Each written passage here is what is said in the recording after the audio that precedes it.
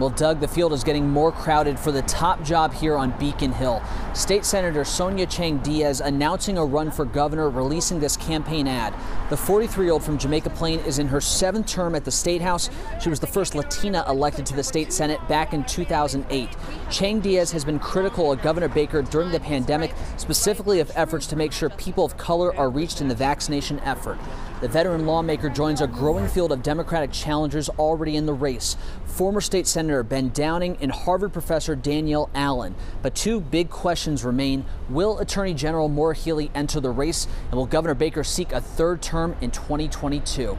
We're live at the State House. Matt Reed, WCVB News Center 5.